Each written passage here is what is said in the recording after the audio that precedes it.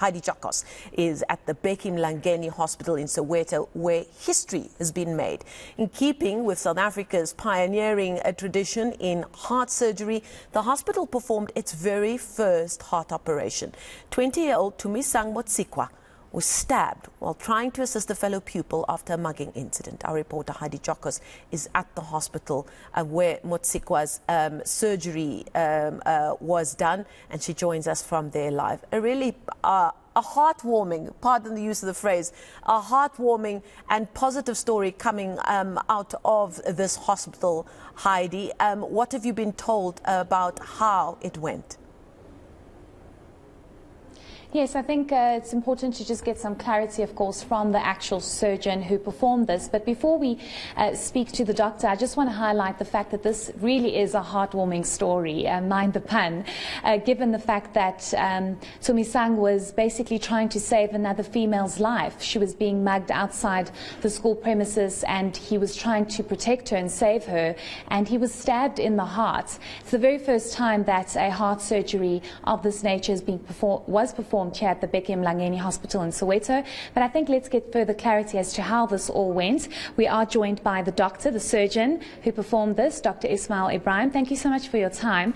Maybe just tell us about this very first heart surgery that happened at Bheki Mlangeni. Of course, it was probably very overwhelming, given it's the first of its kind. Yes, so this type of operations are usually done ordinarily at a tertiary institution or a regional hospital, because of the type of trauma and the urgency of the case.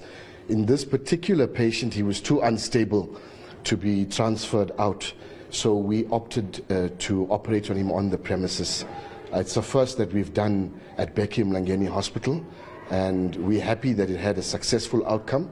It's a team effort, so we were happy with our emergency room making a full diagnosis, identifying the problem, and then our theatre staff reacting to that. And we managed to complete the operation, I think, just over an hour, and then he went to our intensive care unit, and where they nursed him to completion, and then he was transferred to our ward. So we were happy that this type of trauma was managed at an institution where it needed to be done as an urgent matter, and this particular patient may have lost his life if he had to be transported out.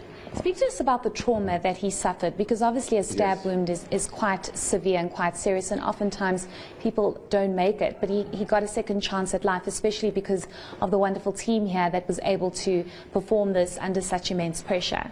Yes, so he suffered a stab heart. The injury entered around his left chest. It went through the pleural space into the right ventricle of the heart. Of course, his blood pressure reacted to that and dropped because of this. An enlarging clot that formed around his heart, compressing the heart and impairing the pumping function or the pumping mechanism of the heart. And it's because of that that these patients then become urgent. So his level of consciousness was dropping. It became really a life-threatening case. So that's why we brought him to theatre as an urgent case. So we'll obviously be seeing him a little later, but I hear that he's doing exceptionally well. He's actually recovered really well. I didn't expect to hear that he would be here today, but obviously that recovery period is also important and significant. Yes, very important in the recovery period. He went to our intensive care unit immediately after the operation. He was discharged 2 days later to the general ward, and he's doing well in terms of being at home. So he's comfortable at home, but he will follow up with us at our surgical outpatients department here. And doctor, there's obviously immense pressure on you now. I mean, you've done one. Does this mean that this sets a precedent for more to come? Not really. At a district hospital, we tend not to want to do these here because they are better managed at a bigger institution or a tertiary hospital, or where there are more facilities in terms of monitoring post-op. In this particular case, we did what needed to be done. The patient was not stable for transfer, so we were ready to do that here. We will, however, have our guns loaded in terms of if this had to happen again, because we don't want anyone to die on our premises. We would like to manage these type of patients only that need urgent operations and are too unfit for transfer. The rest of them, our protocol is to transfer them to a higher institution.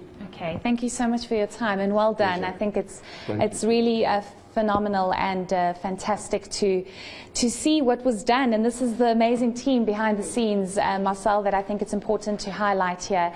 They were obviously all parts of this really life-saving surgery that happened. We'll obviously be speaking to Tumi a little later together with his family, but once again, as I mentioned, a really great story to be told, given the fact that he was saving somebody else's life and he tragically got stabbed, but he got a second chance at life.